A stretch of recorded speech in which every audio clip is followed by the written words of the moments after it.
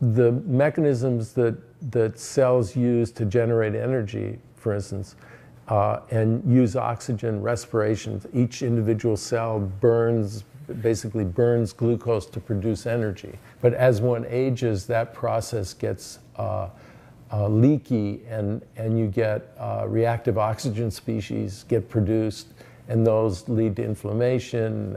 You don't have as much energy, so the repair systems start to fall apart. So there's this general process of aging, right? And that impinges on everything that's going on in the cell, but the way PP2A comes in is it's this global regulator. So as long as you have energy metabolism, you have metabolic synthesis of precursors, you have protein synthesis, you have all the sort of nuts and manufacturing that goes on in cells. But superimposed on that, and about half the genes that are in a cell are regulatory. Jeff was studying PP2A. He wasn't looking at neurodegenerative diseases in any way, shape, or form. And once we discovered that PP2A was a regulator of tau, that's when the light started to go off. We didn't discover that. That was discovered. Once we found out about it. The main guy that did it was Iqbal on Staten Island. Dr. Khalid Iqbal. Yeah, and he was the pioneer he studied tau, the tau protein. He's an expert on, and has spent his life working on Alzheimer's disease.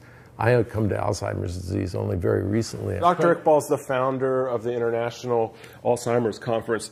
He's a big part of what we're doing. He's a scientific advisor to Signum.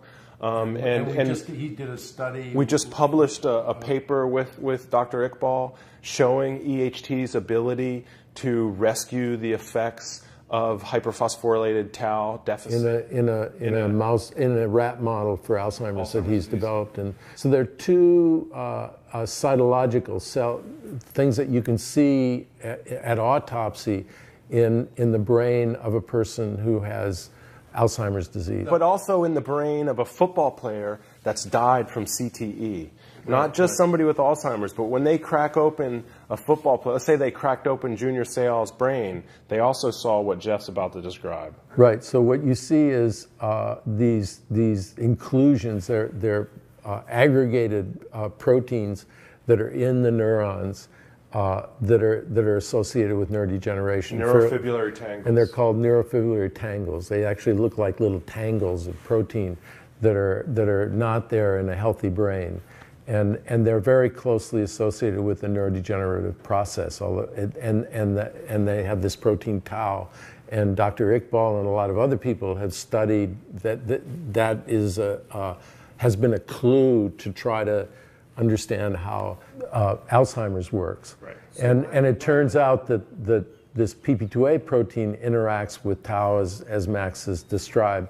So that's we could put that together with the work I had been doing on PP2A just in the laboratory without any regard for any disease at all. My work was on a modification of PP2A. So what was known at the time and has been established in many different laboratories is that the defect in tau is related to a defect in the regulation of PP2A.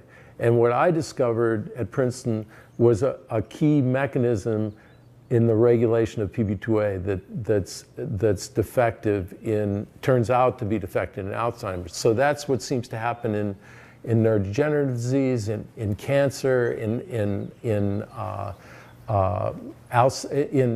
type 2 diabetes. Your aging is the primary problem, right? Things are falling apart. You're not able to do things as well. But as long as you keep that regulatory network intact, you can keep functioning. You know, you're not functioning as well. You're degrading, but you're still able to keep the whole thing together, and you don't get disease. You keep your connections. You still have your memory, right?